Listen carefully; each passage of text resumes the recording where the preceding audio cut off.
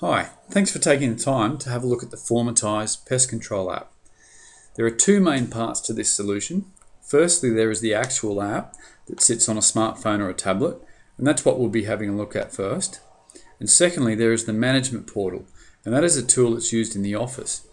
It is a secure website, so it can be accessed in the field as well from your device if you have internet connection. There's a whole heap of cool stuff that the management portal does, but we'll have a look at that in a little while.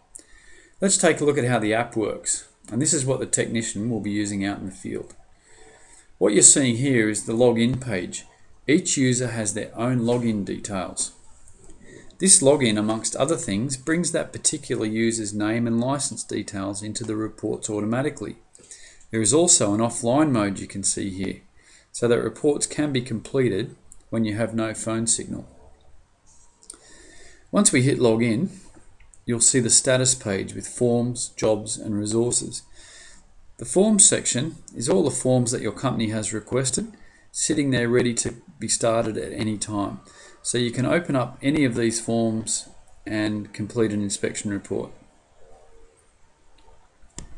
The resource section here is essentially an e-library of relevant documents to your business.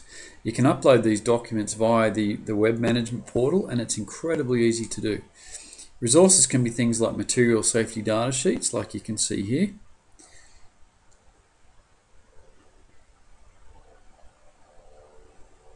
They could be sales brochures if your company's running a promotion.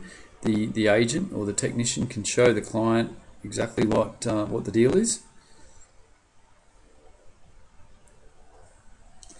What this means is the company technicians have all the relevant information in the app right there with them on site, and the company administrator has complete version control of these resources. Let's go back and we'll go into the Jobs tab. Now what I've done here is created a job in the portal and sent it to myself to show you how the actual forms work. So here you can see under selected job we've got a job for Mrs. Smith. The due date is the 24th of March and it's due at 10:30 a.m. Okay, there's a little note there to tell me to beware of the dog and knock before going around the back. So all sorts of information can be messaged to the tech via this system.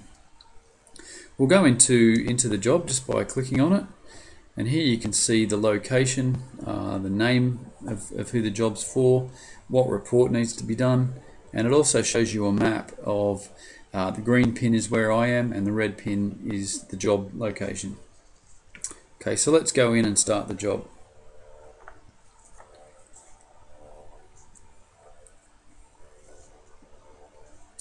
When we touch begin, it goes into the form, and what you're seeing here is the form broken up into different subheadings. This just means that you can go into any section of the form at any time rather than just working from top to bottom. The top section here is for email addresses. Any email address entered into this box will receive a finished copy of the PDF report. You can add as many email addresses as you like just by touching Send Another Auto Email. If you want to send the same report to the client, the real estate agent, maybe the bank or whoever might be requesting it, you can add that as many times as you like. I'll just remove those because we don't need them. Okay, now you just got to remember that this section here, any email address entered will receive a finished copy of the PDF when you hit submit. Okay, let's go into client details. The client box is what we call an open text box. When you touch on this box, it will bring up the keyboard automatically for you to type in the client's name. Now I've already done that when I entered the job, so I put client information that maybe is just a pain for the tech to fill in. That can all be done in the management portal before the tech even sees the form. So that's what I've done there. The client address and the structure address, or whenever there's an address box in a form, you can touch the fetch button, which will automatically grab a GPS location and populate the box. Now if it's not quite right, you can just touch on that field and edit that if you need to. Simple as that. The phone, fax, mobile fields here that you can see, they will bring up the correct keyboard. So it brings up the phone or the number keypad. So you're not fiddling around with different keypads to find the one that you need. So you can just simple as enter a number into that one. For the date of inspection, all you need to do is touch on that and it'll grab the date that the form's been opened, so it's obviously today's date. You can change that if you need to, just by rolling the wheel. But it will always default to the right date to save you having to touch it at all. What you can see in the next section here is, oops, sorry, wrong one. What you can see in the next section here is the photos. So there is photos right throughout the report. There's two real options of how to take a photo. You can add a photo from the camera by touching the button, add photo from camera. That will straight away bring up the camera in the actual device. So you can take a photo. Then just hit use photo, and that photo, then you can see there's one photo in that section. The other option is you can add a photo from the library. So it'll take you into your device's photo library. You can choose the photo that you think's appropriate. Let's view the photos now. Okay, that one's not really good, so we'll get rid of that. And there's the photo that we're going to use, so we'll close that. That photo will now come out on the front page of the report. Okay, let's go into brief description of building and other structures on the property. So this section here is basically designed to show you how quick you can move through a form when you know what you're doing, and it'll only take you a few times and you'll have a complete understanding of it. Okay, for the type of building, you can just touch on that. It'll give you a drop down. You can choose the drop down just by touching it. So the height of the building, let's say it's 2-story. The building type is cavity brick. The piers section here, you'll notice is checkboxes instead of a drop down. This is used for when you need more than one answer. You can tick as many of these as you like. So you might have a house with brick piers, but the extension had steel piers. For that kind of thing. The floor type, you can timber it with concrete areas. The roof is coated metal, and fences. Now let's just say, for instance, that the answer that we want isn't here. All you need to do is hit add other, and you can type in whatever you like. So let's say chicken wire fence. That will then populate that box with chicken wire. So it just makes the forms completely adaptable to the situation that you're inspecting. Let's go into brief description of areas inspected. Once again, this is a checkbox, so you can tick as many of these as you like. Anything that you don't tick won't come into the report. So you're only commenting on the relevant information. Okay, areas not inspected and reasons why. Let's touch on that. So here you can see when you've chosen interior, you've got the different options here for obstructions. Okay, so you can tick as many of those as you like. Let's tick on roof void. It gives you relevant obstructions to the roof void area, so you can touch as many of those as you need to. The same as in the other section, any section that you don't comment on here, they won't come into the report. So if I don't touch on subfloor, it won't comment on it in the report. Okay, so that's fairly straightforward. I won't do any more of those. There's a section there for photos of obstructions if you want to make it clear to the client what you were talking about. Okay, we'll skip 1.3 because that's fairly similar, and we'll go into subterranean termites. This is the real meat of the report now. You can see here there's a question, at the time of inspection, were live termites found? If we choose no, then nothing happens and we simply move on to the next question. But if we were to choose yes, however, it then gives us the opportunity to comment on things like the location, the species. So we can say where we found them. We can comment on the species of them, and we can take a photo. So let's add a photo from the library. We can grab an appropriate photo there. You'll notice underneath the photo section there's a photo comments, This is a typical text box, so anything can be typed in. But there's also an option called voice to text. So you can see on the keyboard down the bottom there's a microphone between the 1, 2, 3 and the spacebar. Let's just touch on that. These are the comments on the photo of live termites found. Okay, you can see that it's almost correct.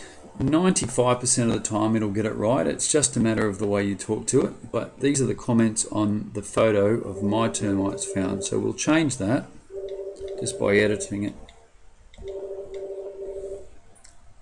Okay, and that's complete. Much faster than typing it. Even if it does make mistakes, it's still a lot quicker to do it that way. Then you get to comment on what sort of damage it was.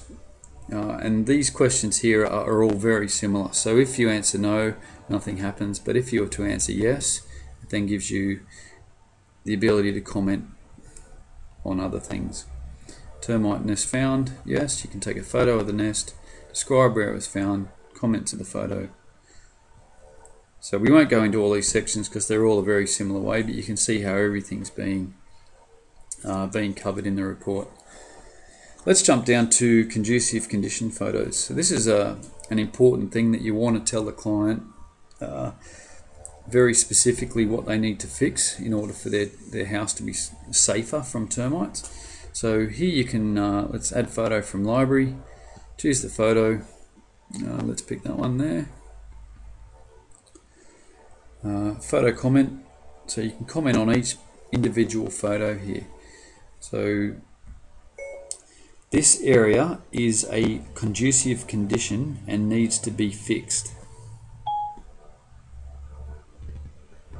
Simple as that. Now if you want to take another photo of a conducive condition, you can take more than one photo in that section under that comment, but if you want to take another photo with another comment, just hit next photo and it'll give you that option again. So you can now add a photo from the library or from the camera, choose the conducive condition and make another photo comment. Simple as that, and you can do that as many times as you like. We'll go into the certification section now. Here's just a drop down for the recommended inspections, we'll say 6 months. This is the area for any additional information required for this report. So you can see it's very, very accurate. It does make a little bit of difference about, I guess, about how much noise you've got around you, and if there's other people talking, it may get a bit confused, but it's a great tool. You can see here the mud map. Now we are just about to release a brand new version of this, which is far advanced on this one, but this allows you to do a basic mud map of the property that you're inspecting. Yeah, so you can draw freehand lines. You can choose the snap to grid option down the bottom and draw straight lines.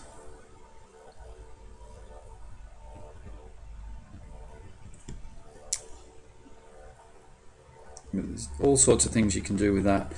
The new version has a legend where you can actually drag and drop symbols onto it. You can input photos, and that will be launched any day now. Okay, we'll save that and we'll go back, and we've just about completed the form, so we'll choose the date. It's completed today, and we can draw our signature in there. If you don't quite get it right, you can just hit clear and go again. Now I've just done that with my finger, but you can use a stylus, which is basically a pen design for these sort of screens. And once we're finished, we just hit complete form. Okay, you'll notice down the bottom now there's a tab called Submit Job. So once we're happy with it, you can see there's a green completed under status. So the job's done. Let's submit the job.